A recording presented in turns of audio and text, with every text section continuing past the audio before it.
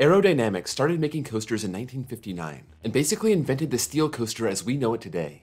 16 years later, they flipped a coaster upside down for the first time in half a century. For almost 20 years, they were the go-to manufacturer for looping coasters, smashing records along the way. Aero's demise almost 20 years ago means all their coasters are getting up there in age, with a lot of them already gone, and others on their last leg. Today, I want to highlight the Aero loopers still in operation and break them down by their stats, and rank them by their prime ride time. These are the world's Aero loopers, by the numbers.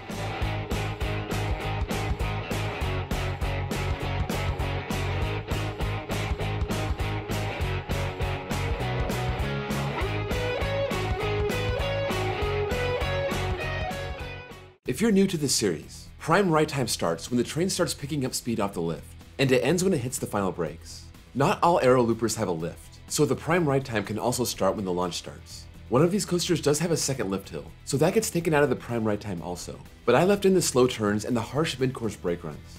Those extend the ride time, but will hurt the pacing, so it's a trade-off. I'll also list the track length on the screen, but that number only takes into account the track used for prime ride time. That means no lift, station, or final brakes. Let's get started. In 19th place with 17 seconds are the original corkscrew models. These are all the same, so they got lumped together. This was Aero's first crack at making inversions, the first one being corkscrew at Knott's Berry Farm in 1975, and there are still 9 open worldwide. These are the most basic of layouts, as you'd expect from any prototype, and these are dead last in length at 636 feet. It hangs around the bottom of the other categories also, 18th in height, 16th in pacing, and 13th in speed at 46 miles per hour. In 18th place with 23 seconds are the shuttle loops. 3 of these still exist: Revolution at Blackpool Pleasure Beach, Sidewinder at Elitch Gardens, and Diamondback at Frontier City. This is the only launch model, if you can even call it that. It really just pushes the train over the ledge, into a loop, and up into the next platform, where a second launch will send you through the course backward. You're on the course for a while, but I only clocked 23 seconds of action. There is a lot of waiting on that second platform. This is the shortest of the bunch, standing 56 feet and a 47-foot drop. It hits 45 miles per hour, which is 14th, and it comes 16th in length. I had to double its 635 feet of length to account for the forward and backward sections. The pacing is surprising, ranking all the way up at 5th at over 55 feet per second. You could argue that this has the worst pacing because of that long wait between the first and second half, but the way I count it, it's one of the better ones on the list. In 17th place with 24 seconds is the loop and corkscrew models. This is the last of the generic entries on the list, this one being another popular one of their clones. There are 5 of these left, and they're very similar to the original corkscrew models, but they feature a vertical loop after the drop. That's the only different layout-wise. It does stand a few feet taller, ranking 16th, but it ranks last in speed with 40 miles per hour. Not sure how that's possible, but that's how it's listed. It's also got about 300 feet more of track than the original, putting it in 18th place, but it's the only other model that fails to crack 1,000 feet of prime ride track. In 16th place with 30 seconds is Canyon Blaster at the Adventure Dome. Here's your only indoor coaster on the list, so right off the bat, it's limited. But you'll see that Aero did a lot with what they were given. It's 15th with a 66-foot drop, 16th in speed, but very impressively 10th in length with over 1,700 feet of track. Last time I rode this, I thought it was flying way too fast through its elements, and the pacing backs that up. It's all the way up in 4th place, which makes it one of the more intense coasters that I've ridden. In 15th place with 31 seconds is Tennessee Tornado at Dollywood.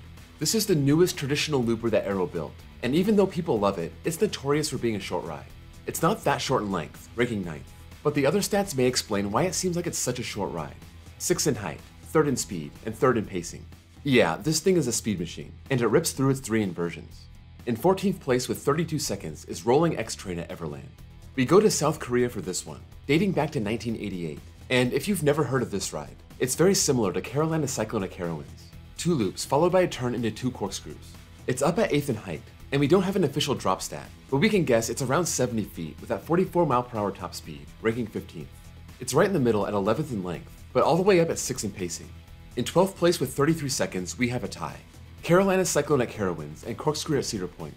These are pretty similar coasters. The main difference is that Corkscrew has an airtime hill where Carolina Cyclone has a second loop. These arrows also have their place in history, representing the world's first 3 inversion and 4 inversion coaster. Corkscrew has about 20 feet on Carolina Cyclone in height, ranking 10th and 16th, and it has 7 extra miles per hour, which is 12th and 16th. Carolina Cyclone does have a little bit more length due to the final helix, still only ranking 15th, the Corkscrew 17th. And it also has the edge on pacing, 14th place to 17th place. In 11th place with 34 seconds is Corkscrew at Valleyfair. This is similar in a lot of ways to the one at Cedar Point, but this has the airtime hill after the loop and ends with a helix. It is tied with Corkscrew at Cedar Point in height, ranking 10th. and it's one of the 6 coasters on this list that has a top speed of 50 miles per hour.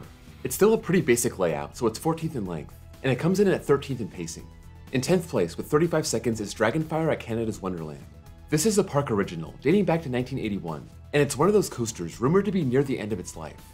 It's got the 2 loops and 2 corkscrews, and a really janky, slow upward helix at the end that hurts the pacing, but it's still good enough for 9th place. This is a coaster that makes sense, with stats right around the middle of the pack. 12th in height, 6th in speed as part of that 50 mile per hour group, and 12th in length. In 9th place with 38 seconds is Fantasia Special at Tongdo Fantasia. This multicolored arrow is our second one in South Korea, and it's got the super rare triple corkscrew, followed by 2 loops. What it doesn't have is official stats, so I had to get creative. To me, this kind of looks like Corkscrew at Playland, the Vekoma looper that recently closed down, so I used that as my base. It could be way off, but I didn't know what else to do. I have this at 14th in height, tied for last in speed, 8th in length and pacing, and that probably could have been better if it wasn't for that slow final turn into the brakes. In 8th place with 39 seconds is Gold Coaster at Dreamworld. This Australian arrow started off at another park down under, operating at Sydney's Luna Park from 1995 to 2001, and it was known as Big Dipper. It was moved to Dreamworld and reopened as Cyclone, then Hot Wheels Sidewinder, and when that sponsorship fell through, it was renamed Gold Coaster, using the same play on words as West Coaster and Santa Monica. Anyway, enough history. This is one of the taller arrow loopers, ranking 5th with 131 feet, also 5th in speed and 4th in length. But its most impressive stat is the first place finish in pacing, coming in at almost 63 feet per second. 4 feet per second clear the rest of the field. This ride is kind of quirky. Despite all that length, it only has 2 inversions, and it takes a long time after that first drop to finally flip its riders upside down. In 7th place with 44 seconds is Demon at the Great America Parks. Both parks were owned by Marriott when they opened in 1976, and they featured arrow loopers named Turn of the Century. These had 2 airtime hills and 2 corkscrews. In 1980, both of them replaced their airtime hills with loops, doubling their number of inversions, and would then be known as Demon. These are 9th in height, 6th in speed, 13th in length, and dead last in pacing, covering just 35 feet per second. The big turnaround after the loops and after the mid-course really kills that pacing. So does that final turn before the brakes. It's not normal for a ride to have 2 pacing buzzkills, so it makes sense that this is last place. In 6th place with 45 seconds is X2 at Six Flags Magic Mountain. This is not your typical arrow looper, but my criteria were it needs to be an arrow, and it needs to have inversions, so X2 qualifies. This is their 4th dimension model, their one and only, and the one that put the final nail in their coffin in 2002. Not surprising at all, this tops the list in height and speed, and it's also a solid 3rd in length, with only Gold Coaster outclassing it in pacing. X2 is a monster, and even though it was a maintenance nightmare, and it pushed Arrow over the edge into bankruptcy, it's been serving Magic Mountain well for 20 years now. In 5th place with 52 seconds is Viper at Six Flags Darien Lake. 5th place, and the first coaster to ever open with 5 inversions. Seems appropriate. This dates all the way back to 1982, and it's still seen as one of the better arrow loopers still standing. It's 13th in height, 6th in speed, 5th in length, and 10th in pacing. I'm not sure if the mid-course always slows the train down as much as it does in the official POV, but that is a real killer for the pacing. In 4th place with 55 seconds is Loch Ness Monster at Busch Gardens Williamsburg. This is the only coaster on the list with interlocking loops, but it's also the only coaster on here with 2 lift hills. This takes 18 seconds off its ride time. It ranks 7th in height, but 4th in speed, 6th in length, and it's all the way down at 12th in pacing. Other than that big first drop, it does seem to wander quite a bit through the rest of the course, as it tries to line itself up to complete those 2 interlocking loops. In 3rd place with 58 seconds is Anaconda at King's Dominion.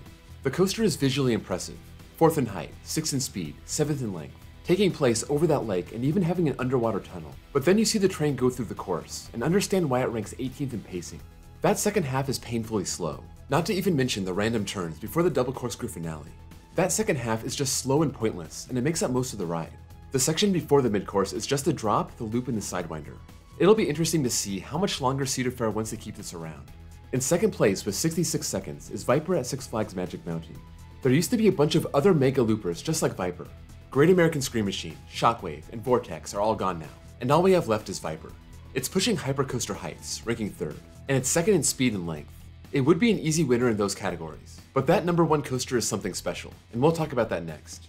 Viper does suffer in pacing, ranking 11th. The mid-course does make that second half really slow, and there's a lot of track to cover in that second half. The Batwing, the corkscrews, and then a long section of straight track to head back toward the station. Viper is another coaster that looks like it could be on the chopping block at some point in the future, and when it's gone, it'll be a sad end to the Arrow Mega Looper model. In 1st place with 95 seconds is Dragon Mountain at Marineland.